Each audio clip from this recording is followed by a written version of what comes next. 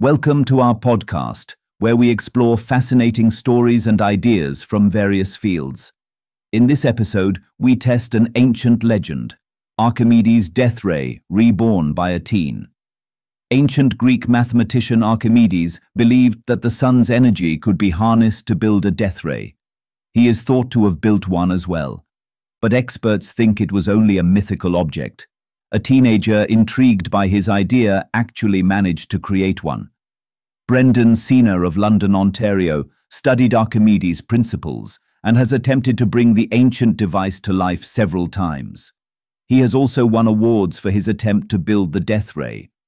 Sener said in his 2024 paper, published in the Canadian Science Fair Journal, that he has shown that the principle behind the Archimedes death ray is certainly possible. The death ray remains a mythical object, and no evidence has ever been found that it was real. However, Sener believes the death ray existed in ancient times. He has even won several awards for building one. The historical descriptions of the use of the death ray in ancient Syracuse are plausible, even though no archaeological evidence of the Archimedes death ray has been found besides what is recorded in the books of ancient philosophers, Sener said. The death ray finds mention in an account of the Battle of Syracuse that ran from 214 to 212 BC.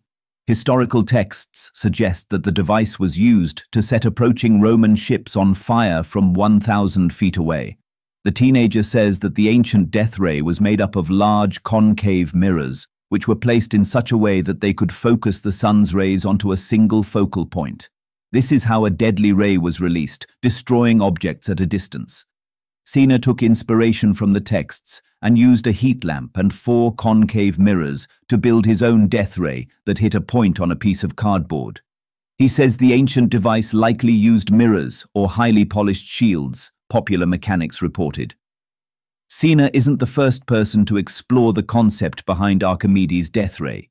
Sener wrote in his paper that the Mythbusters series from the Discovery Channel also tested different ways a death ray could have worked. They built a device and tried to attack an object in 3 different scenarios.